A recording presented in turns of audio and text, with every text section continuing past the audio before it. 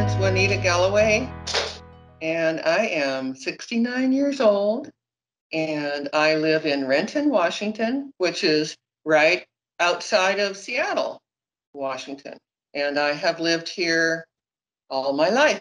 My mom was a teacher, and my dad was a postal employee. And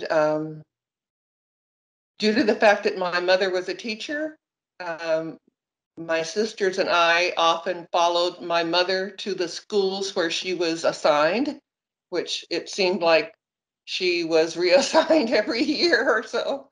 And so I went to several different elementary schools, and it was, yeah, so it was interesting.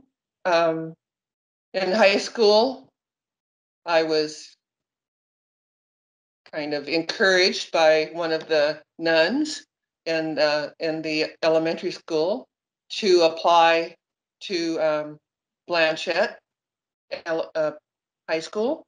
And so I did. I was accepted to Blanchette. I went to Blanchette, and I wound up being the first Black student and only Black student at Blanchette High School for 3 years. So I integrated Blanchette and was the first also first Black graduate of Blanchette High School. And so that was an interesting experience, being the only Black student at my high school. Mostly okay, but there were some memorable times. For instance, when Martin Luther King was assassinated, that was difficult for me, which I'll never forget because no one even mentioned it to me.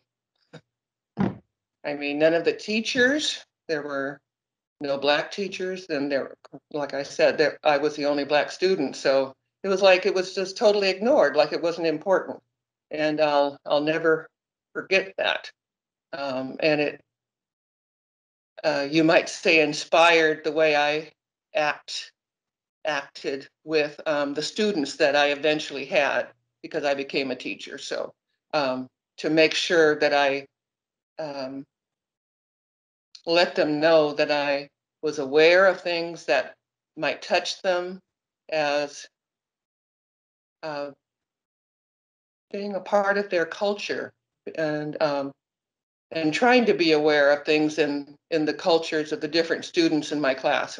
The world needs a lot of help, and I try to do whatever I can in my little corner of the world, and I figure I may have another couple decades to live. Who knows? I really feel pretty good for my age, I think, so I'm going to be 70 in July, which is what, 3 months away. And oh, gee, at any point, basically before now, I would have thought, wow, 70 is old, but I don't feel old. I feel pretty healthy. I don't have high blood pressure or don't have diabetes, and I just feel pretty healthy. Um, so I feel, yeah, not ready to dive out of an airplane, which my mother did when, see, her 90th birthday, she actually did some skydiving. My cousin took her to Mexico, and she did skydiving on her 90th birthday. She was active until about 99 years old. And we had a big birthday. I'm so happy we had a big birthday celebration for her when she turned 99. And then we were all saying, family was saying, oh, it's going to be even bigger on her 100th.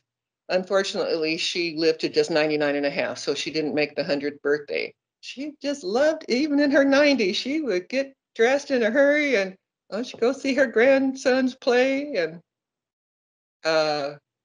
she used to want to walk around the block. Even when she was on a walker, she wanted to go walking just about every day in nice weather. She wanted to go walking around the block. She'd walk on her walker.